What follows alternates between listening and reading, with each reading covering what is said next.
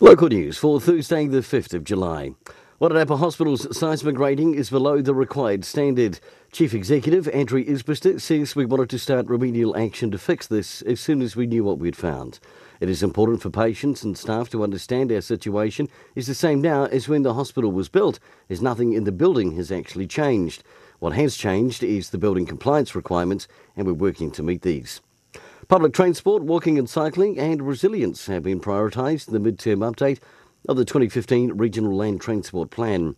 A new transitional rail activity class has been introduced by the government to support urban and interregional rail services to help passengers access major employment and housing areas.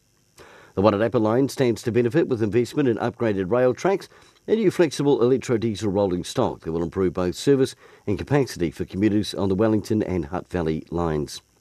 And nominations are open ahead of the MoreFM Wairarapa Bush Club Rugby Awards.